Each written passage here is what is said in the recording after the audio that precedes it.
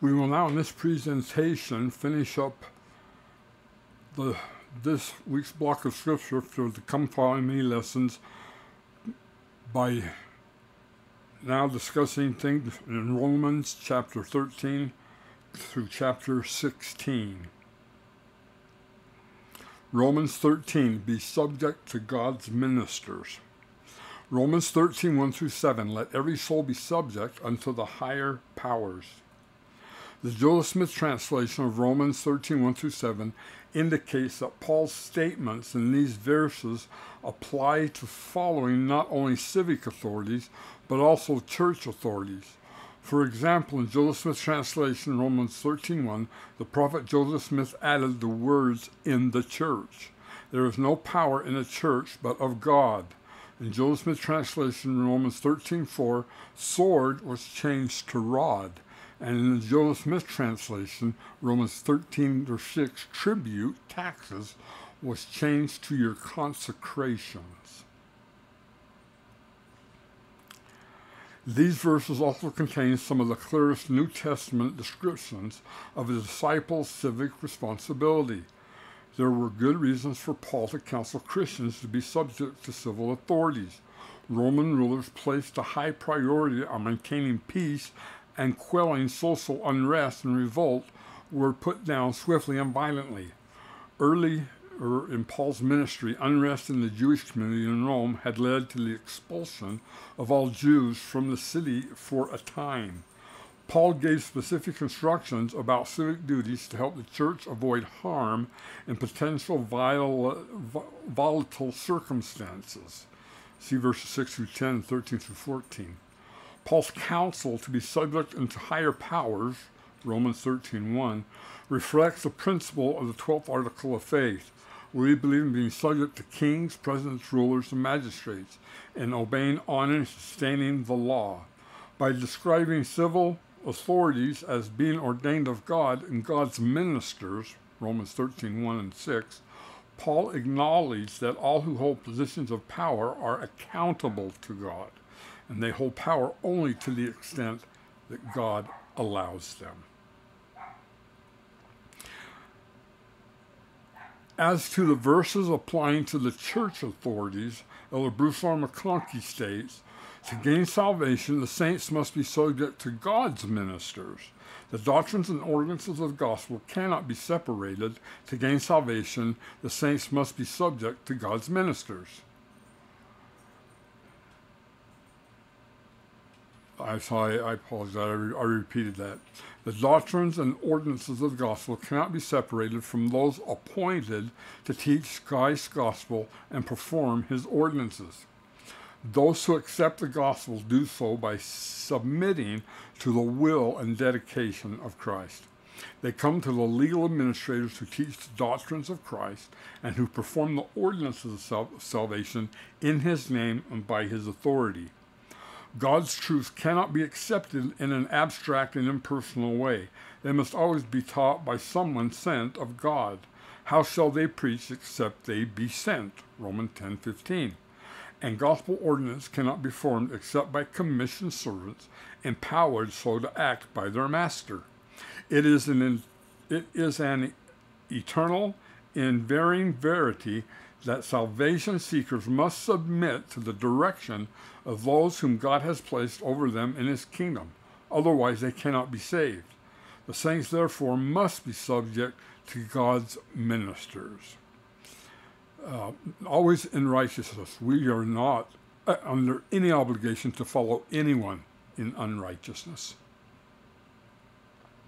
Conformity to church discipline sacrifices the soul, or sanctifies the soul. I will prove to you all things, whether you will abide in my covenant, even unto death, that you may be found worthy, the Lord said in Doctrine and Covenants 98:14. The Lord's covenant, or gospel, is always administered by those whom he has appointed so to act, and as a consequence, the saints are bound to take counsel and direction from them. Thus, when the president of the church, the stake president, the bishop, or any duly commissioned officer counsels those over whom he presides to follow a certain course, the church members involved must do so at the peril of losing their salvation. Paul's pronouncement, as restored to its original state by the inspired version, so specifies. Love is fulfilling the law. Many attributes and feelings are embraced in gospel love: devotion, adoration, reverence, tenderness, mercy, compassion, condescension, grace, service, solicitude, gratitude, kindness. Love's chief manifestation is seen in the grace of God, as this is found in the infinite and eternal atonement. Romans 13:8, free yourselves from all debt except to love one another. Men are commanded to love God and their fellow man. Failure so to do is disobedience and therefore sin. Men owe a debt of love to deity and to their fellow beings, and through love they obey or keep or fulfill the law. In Romans 13:9-10, Paul was saying, those who truly love their fellow mortals thereby automatically keep all the commandments, which obedience constitutes total conformity to or fulfillment of the whole law. Romans 13:11, now is our salvation nearer than we believed. We are nearer the goal of salvation now than when we first accepted the gospel. We have made progress along the path leading to eternal life. Through continued obedience, we have acquired more of the attributes of godliness and become more Christ-like. That is only true if we're on the path and working on it. Since salvation consists in having the character, perfections, and attributes of deity, and since all things are governed and controlled by law, it is a self-evident truth that some people are nearer to gaining eternal life than are others. Some have just entered the gate of repentance and baptism, and have thus just started out in the direction of salvation. Others, through long devotional obedience after baptism, have begun to acquire measurably the attributes of godliness, and hence are nearer the goal than they are the newborn babes in Christ. Romans 13:12, the armor of light. Paul's imagery in Romans 13:12 is similar to that found in Ephesians 6:11-17, where he urges readers to put on the whole armor of God. In the Roman passage, Paul admonished readers to cast off the works of evil and to arm themselves with the armor of light, perhaps referring to Jesus Christ, who is the light and life of the world. As Robert D. Hales of the Quorum of the 12 Apostles taught, my brothers and sisters, in this, the greatest conflict between light and darkness, I am grateful for the opportunity to endure hardness as a disciple of Jesus Christ. With Paul, I declare, the night is far spent, the day is at hand. Let us therefore cast off the works of darkness, and let us put on the armor of light. Romans 13:12. I bear my special witness that Jesus Christ is the light and the life of the world. Yea, the light that is endless, that can never be darkened. In 3 Nephi 18:24, we get specifically told what light we are to hold up. In the Sermon on the Mount, remember, he said, ye are the light of the world. In 3 Nephi 18:24, he said, therefore hold up your light, that it may shine unto the world. Behold, I am the light which ye shall hold up, that which ye have seen me do. Behold, ye see that I have prayed unto the Father, and ye all have witnesses. So we are not to be on an ego trip and hold ourselves up. We are to be truly humble and hold up the light of Christ that should be in us through our obedience and submissiveness. Romans 13:14. Make not provision for the flesh to fulfill the lusts thereof. Paul's counsel to make not provisions for the flesh, Romans 13:14, reflects the truth that controlling our thoughts is critical to withstanding temptations. The Greek word translated as provision means forethought. When people succumb to temptation, it is often because they have allowed themselves to dwell on the temptation and think about committing the sin. I believe it's in Doctrine and Covenants, section 20.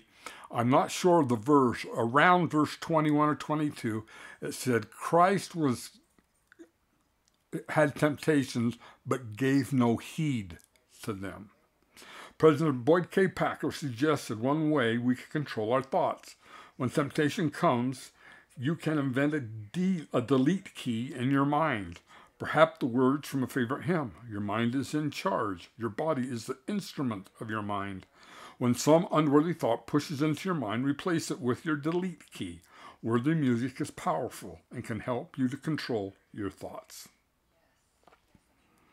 Doctrine and Covenants 20:21 through 24. Wherefore the Almighty God gave his only begotten Son, as it were, in those scriptures which have been given to him. He suffered temptation, but gave no heed unto them. So there's the proper citation. Romans 14. Are meek, drink, Sabbath day, matters of religion. Romans 14:1 through chapter 15, verse 3, dealing with doubtful disputations. Paul pointed out that some church members choose to eat all things, whether others choose to eat only herbs, or in other words, vegetables. See Romans 14:2, footnote A.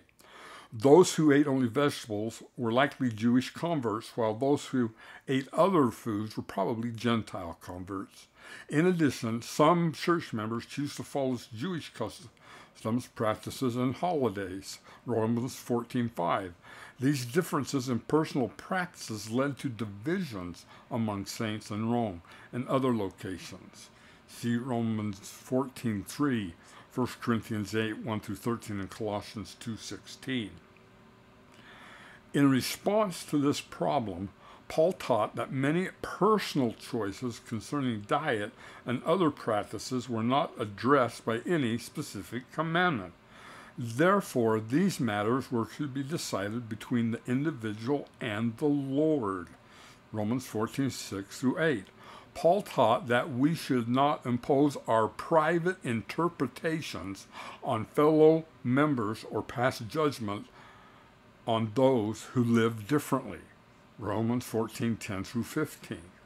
On the other hand, church members should consider the effect of their personal practices on others and be willing to forego some actions if they might cause another to stumble spiritually. Romans 14:13 through 15 and verses 20 through 22. Promoting peace and edification in the church is a higher priority than maintaining personal preferences. Romans 14:19 and 15:1 through 3. Some actions and priorities simply matter more than others. Romans 14, verses 17 and 19. Elder Bruce R. McConkie gave these significant insights. Two of the dead performances of the Mosaic Law are here raising their ugly heads to plague the Jewish converts in Rome. These are, one, the ancient dietary restrictions, such as those prohibitions in Leviticus 11 against eating certain animals, fowls, fishes, and creeping things, some 32 of which happen to be prohibited by name, and two, the strict commandment that Israel should observe an appointed weekly Sabbath as a sign and witness that they were the Lord's people. This Sabbath was in commemoration of their deliverance from Egyptian bondage, and as a consequence fell on a different day each week. But now Christ has come, the law is fulfilled, its performances are no longer binding. And as to the Sabbath day, the apostles have now decreed that worship reserved for that day should be referred to Sunday, the Lord's Day, and should be in commemoration of Christ coming forth in the resurrection. However, some of the Jewish converts are apparently not fully envisioning the new order of things, are still trying to live the dead law. Also, there seems to be among the Roman saints those who would have other self-imposed and foolish personal rules where eating and drinking are concerned, even as there are word of wisdom faddists in the church today. We must be careful of trying to push on other people perhaps dead things that are no longer required or important, or that are personal interpretations. Paul's approach to the problem follows the pattern set by the apostle in deciding the question of circumcision, Acts 15:1-35. Since eating and drinking, even some matters connected with Sabbath observance, are not to be compared in importance with the great basic realities of Christianity, such as the divine sonship of Christ, Paul wisely takes a tolerant view. Bear with the weak, he says. It is not their dietary preferences that will save them, but their faith in Christ. Granted that the faddists and the extremists are still worshiping to some extent at the shrine of Moses, yet exhibit Christian charity towards them. Until they grow in faith, a severe and strict approach may drive them from the fold of fellowship and lose them to the cause.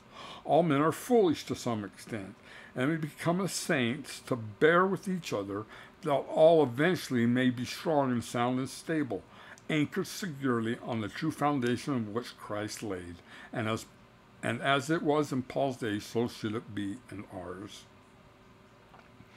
Romans 14:1. Faith comes by hearing the truth from the lips of a legal administrator who speaks by the power of the Spirit and not by argument or debate. The spirit of contention is of the devil. Romans 14:2-4. Church members should not condemn and sit in judgment upon each other. Judgment is the Lord's.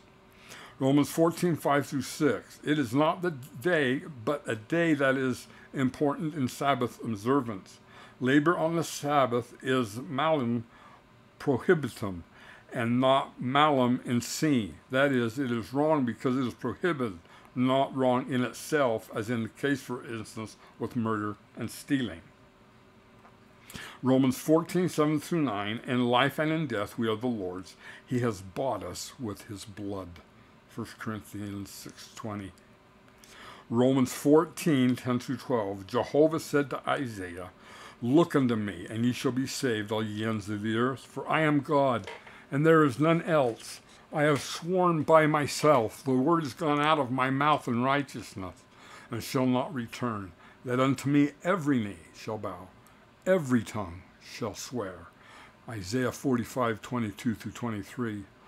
Paul, by the Spirit of revelation, quotes from this ancient declaration and applies it pointedly and specifically to Christ, thus making Jehovah and Christ the same being. Romans 14:13-23. Humor those who are weak in the faith. Let them be word of wisdom fanatics until they learn better. Hold up before them the great spiritual reality that the gospel is not meat and drink, but righteousness and peace and joy in the Holy Ghost. Labor for their perfections, but do not contend.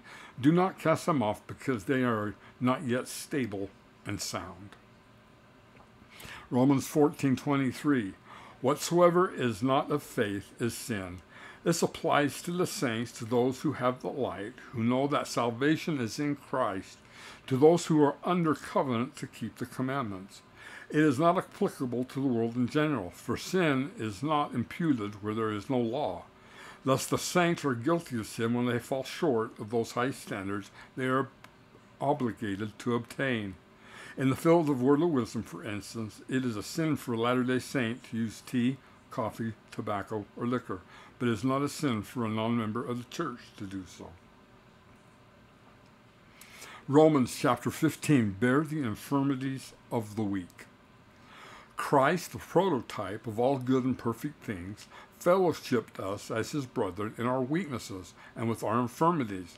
Now we should fellowship each other, those who are strong in the faith, helping the weak, bearing their spiritual shortcomings until all are like-minded and have become one with each other. Romans 15:1, President Gordon B. Hinckley related an example of strong members of the church bearing the infirmity of one who felt weak. Remember, we are not alone. We belong to a great body of friends, thousands upon thousands, who are striving to follow the teachings of the Lord. I remember interviewing a discouraged missionary. He was having trouble with the language, which was not his own. He had lost the spirit of the work and wanted to go home. He was one of 180 missionaries in that mission. I told him that if he were to go home, he would break faith with his 179 companions. Every one of them was his friend. Every one of them would pray for him, fast for him, and do almost anything else to help him.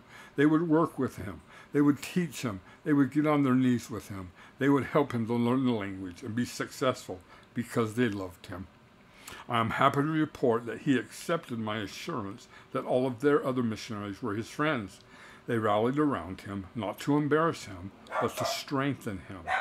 The terrible feeling of loneliness left him. He came to realize that he was a part of a winning team. He became successful, a leader, and he has been a leader ever since. That's what each of us must do for one another. Paul wrote to the Romans, "We then that are strong ought to bear the infirmities of the weak." And then he added these significant words, "and not to please ourselves." Romans 15:1. Romans 15:1 through 3.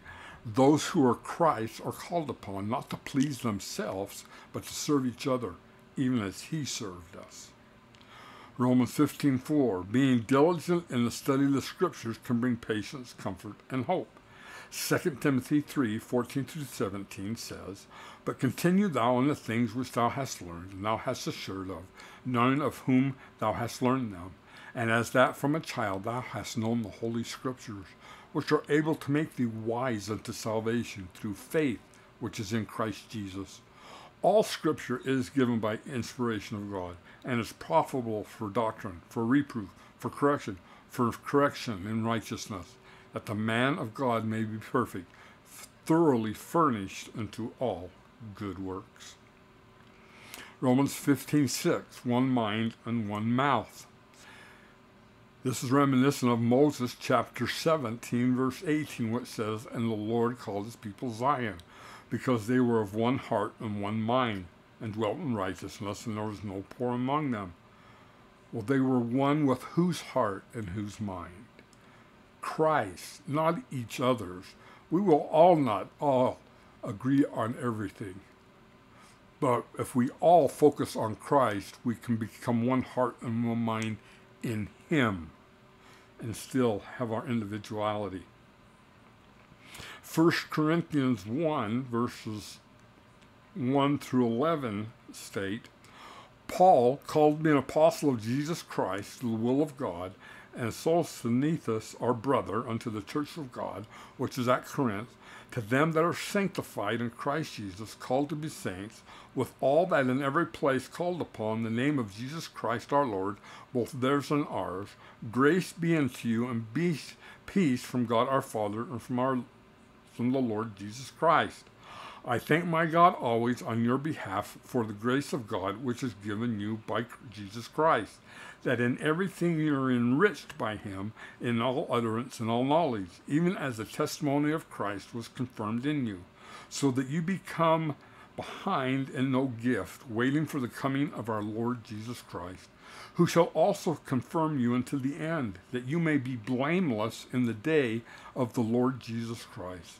God is faithful, by whom ye were called unto the fellowship of his Son, Jesus Christ our Lord.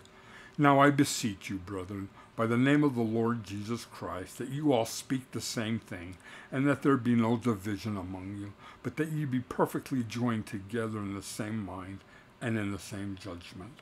For it hath been declared unto me of you, my brethren, by them which are of the house of Chloe, that there are contentions among you." Christ is more interested in our unity than in diversity. He wants us to be unified. Romans 15:8, Jesus Christ was a minister of the circumcision. How can this be, since Christ came to fulfill and replace the ancient order, since it was he who said, "The law of circumcision is done away in me"? Romans 8:8. Paul's explanation, both wondrous and inspiring, says he, Jehovah, who gave the law of circumcision, is Christ, and in his mortal ministry he came both to confirm and to fulfill his own law. Romans 15:9, as proof of this exposition, Paul says further, it was Christ speaking anciently under his designation as the great Jehovah, who said his gospel would go to the Gentiles. Romans 15:9-12. Paul cites Psalms 18:19, Deuteronomy 32:43, Psalms 117 verse 1, and Isaiah 11:1 and 10 to show that nations other than Israel, meaning Gentile peoples, were destined to receive the gospel. Romans 15:2, root of Jesse. The stem of Jesse spoken of by Isaiah is Christ as the root of Jesse. Behold, thus saith the Lord, it is a descendant of Jesse as well as Joseph, unto whom rightly belongeth the priesthood and the keys of the kingdom, for an ensign and for the gathering of my people in the latter days. Doctrine and Covenants 113:6. Romans 15, verses 13, 19, and verse 27. Now, as the crowning proof that the gospel had gone and should go to the Gentiles, Paul names some of the gifts and graces which God has poured out upon them. They have received the power of the Holy Ghost and are full of goodness and knowledge. Their offerings are sanctified by the Spirit, and they are partakers of spiritual things. Among them, by faith, signs and wonders and mighty miracles have been wrought. The lame to walk, the blind to see, the dead are raised, none which could have happened without God's sanction and power. Romans 15:30. Strive together with me in your prayers to God for me. Prayers which God hears are not perfunctory ritualistic recitations. They should manifest the striving and strugglings of the soul. Mormon says men should pray with real intent of heart and with all the energy of heart. Mormon 7:9-48. Let's now go to Romans chapter 16. Paul salutes diverse saints. Romans 16:1-2, Phoebe. At the close of his epistle, Paul highly commended a church member named Phoebe, who was evidently the messenger who carried Paul's epistles to the saints in Rome. From Paul's description of Phoebe, we learn that she was a servant of the church, which is at Cenchrea, and that she had been a succorer or benefactor of many members of the church, including Paul. Romans 16:1-2. Phoebe is an example of the important and trusted role women have in the church. Paul's written approval of Phoebe is an example of the early Christian practices of carrying letters of recommendation when traveling to another Christian congregation. This custom is similar to the current church practice of transferring membership records and carrying temple recommends. Romans 16:3-16. Words of greeting, commendation, and warning are here sent by Paul to his special friends and fellow laborers in Rome, to those who had struggled and suffered with him in spreading the truth, to those who in effect were to him as Elisha, who poured water on the hands of Elijah. Among those named are several women and representative of various nations. Shall not all these favored ones receive like glory and reward in the kingdom of glory with the apostles, whose fellow witnesses they are? Romans 16:1. A servant of the church. All are not so designated who hold positions in the church and who labor diligently. I'm sorry, I should read that as a question. Are not all those so designated who hold positions in the church and who labor diligently? Romans 16:2. One saint succors another, and he a third, and so the goodness of the gospel spreads among all who receive it. Romans 16:4. The churches of the Gentiles, congregations, wards, branches, or stakes established among the Gentiles. Romans 16:5. The church that is their house. How often small struggling branches of church meeting in the homes of faithful members, pending the time when growth and strength permit the erection of a house of worship. Romans 16:7. Paul had kinsmen who had joined the church before he did, kinsmen who bore apostolic witness of the divinity sonship and who held positions of note among the brethren. Romans 16:17. Avoid cultus. See Acts 20:28-32. Take heed therefore unto yourselves, and to all the flock over which the Holy Ghost hath made you overseers, to feed the church which he hath purchased with his own blood. For I know this, that after many departing shall grievous wolves enter in among you, not sparing the flock. Also of your own selves shall men arise, speaking perverse things, to draw away disciples after them. Therefore watch and remember that by the space of 3 years I cease not to warn every one night and day with tears. And now, brother, I commend you to God and to the word of his grace, which is able to build you up and to give you an inheritance among all them which are sanctified. Paul was warning them of the future apostasy that was about to begin. Romans 16, verse 19. Simple concerning evil, the saints have no need to learn of sin. So often a knowledge of evil becomes an invitation to sin. Romans 16:20, bruise Satan under your feet. Those who overcome the world trample Satan under their feet by rejecting his enticings. Conversely, those who reject Christ and his counsel thereby trample him under their feet. Romans 16:25 through 26. According to the commandment of the everlasting God, as revealed to the apostles and as foretold in the scriptures, the gospel is now for all nations. Thank you for watching. If you enjoyed this presentation, hit the like button and consider subscribing to the channel.